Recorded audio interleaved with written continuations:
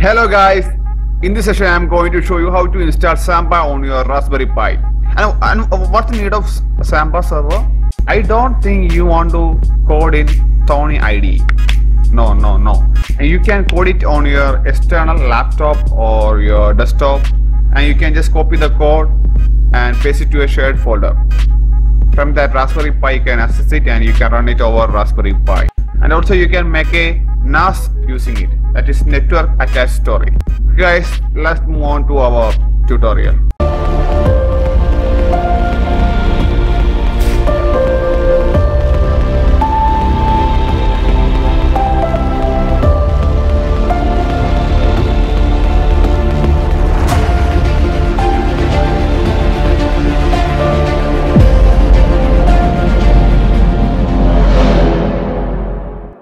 Okay guys, I am going to open my VNC viewer.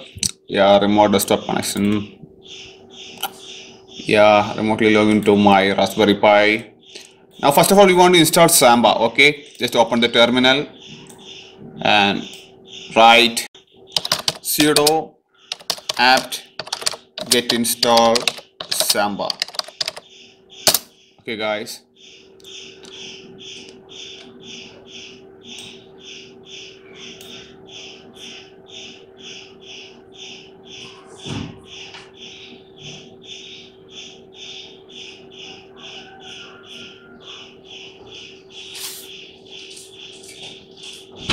Okay guys, now this install Samba is installed successfully. I have already installed it and I just uninstall and install it again. Okay guys, no problem. Now we want to go to our home folder, Pi home. Okay, home Pi. Here I want to make a new folder that is for sharing. I'm just giving the name shared. Okay, you can give any name here. Okay, and click on OK. Shared. Now we want to change its permissions. Okay, default permission we want to change it.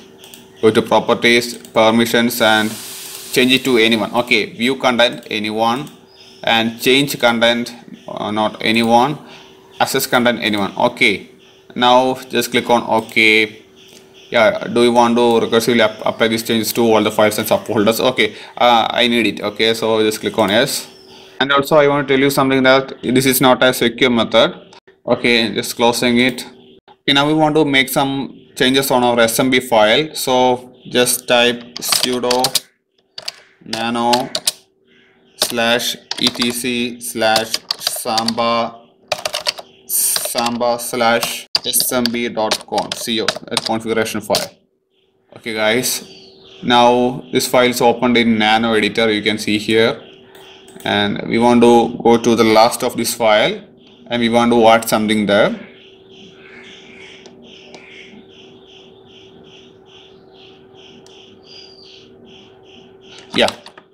Here we want to define something. Okay, first of all we want to give a name for this share.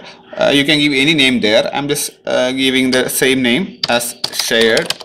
You can give any name here. Okay guys, next you want to give the path to that shared. Okay, now we want to give the path. Okay, and just typing path equal to home /pi/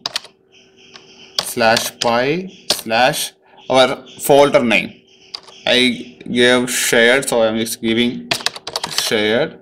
Okay guys, now we want to give some attributes there, that is read only equal to no. Okay, because we want to write also, and public equal to yes. Now writable. Okay, writable equal to yes. Now only guest equal to no. Create mask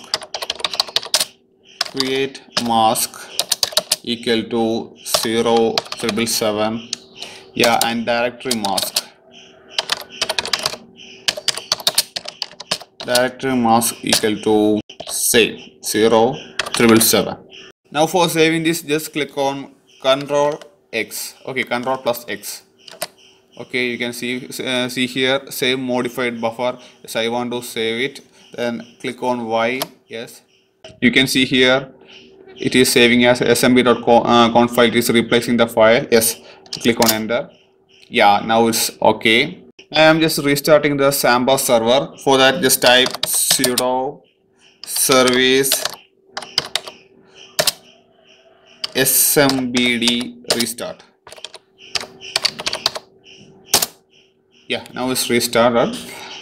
I'm just going back to my Windows and check there if it is working. Okay guys, I'm going here, going to my network. Okay guys, the Raspberry Pi will not be listed here guys. For that we want to change something on our Windows, some settings on our Windows. Just go to control panel. Okay, and programs and features. Okay, you want to click on turn Windows features on and off. Yeah, from there, from here you want to just go to SMB. You can see here SMB 1.0 CFS file sharing support. Just click on that. Okay guys, you want to confirm these two settings are turned on. Okay, these two SMB CFS client and SMB 1.0 CFS server are checked, and click on OK. Yeah, it will take some time. Applying changes. Okay, you want to restart it? I will restart it later, so I'm just giving don't restart. Okay guys, now I am just closing that, and at that time you can see here, just going back to my Raspberry Pi network, just refreshing it. Okay guys, so we want to make one more change here. Okay, just type on your start button. Okay, gpedit.msc. okay, just click on that.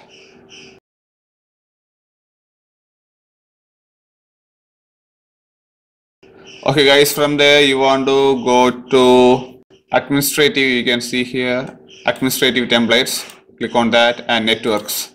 Okay, and network, from there just go down and you can see here landman workstation. Just click on that. Yeah, and on the third option you can see enable secure guest logons. It is now it is not configured state. We want to change it, so right click on that and edit. We want to enable it and just apply and okay. Okay, now it's all set. Okay, now I am just restarting my system because Raspberry Pi is not listing on my network. Okay guys, now my system is restarted and we can go to our network. Okay, before that guys, I want to say you something. Please subscribe my channel, then only I can make more videos for you. Okay guys, so please subscribe. Now I am double clicking on my Raspberry Pi. You can see here Raspberry Pi is listed and I am just opening that. You can see here our shared folder. I'm just opening it. There is nothing because we have done nothing on it, and I'm just going to my Pi. Okay, opening VNC viewer. I'm going to Pi. Okay guys, and I am going to that folder, our shared folder. You can see here, this is our shared folder, home, Pi and shared. Okay, I'm just creating a new file there. Okay, new file, just typing, and this is my name, so .txt, creating a text file there. Okay, now we can see whether it is reflected here or not. Opening shared. Yeah, you can see here Anas is displayed here. Now I can just edit that file. You can see here it is blank now. Okay guys, now I am just typing something here guys. Okay, typing welcome to Anirudh Tech. Okay guys, and I'm just saving it. Yeah, and I'm trying to access it from here. You can see here welcome to Anirudh Tech. It is on. And also you can add some files here. From here also you can just type, okay, create a new file. Okay, just typing Anas AP. Yeah, you can see here it's reflected on your Raspberry Pi, and you can make some changes from here.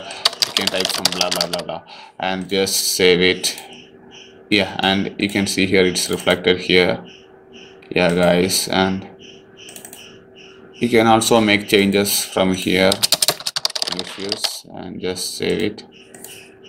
And also guys, if you want to make changes from your Windows, just go to your Raspberry Pi, then click on that, right click on that file and give permissions. Okay, change content anyone, execute anyone. Okay, now I have changed the permissions, and you can see here I'm going to now I am just please subscribe. Okay guys, now I am saving it. Yeah, now you can see it here, it is reflected on our Raspberry Pi. Okay, so I hope you understand. Okay guys, I am just closing it. Okay guys, now we can see how to map our network drive. Okay, just go to your PC. On the top left you can see computer, just click on that, and map network drive, click on that. Yeah, you can assign any drive letter here, and you want to specify the folder. Okay, I'm just clicking on browse, and you can see Raspberry Pi listed and the folder, shared folder here. Just click on that and click on OK. Okay guys, just click on finish. Okay, you can see here guys, it's here. Now just close it, and you can see it listed on your network locations here. Shared folder, you can see here, it is showing as a drive, and you can write anything to here and read it from here.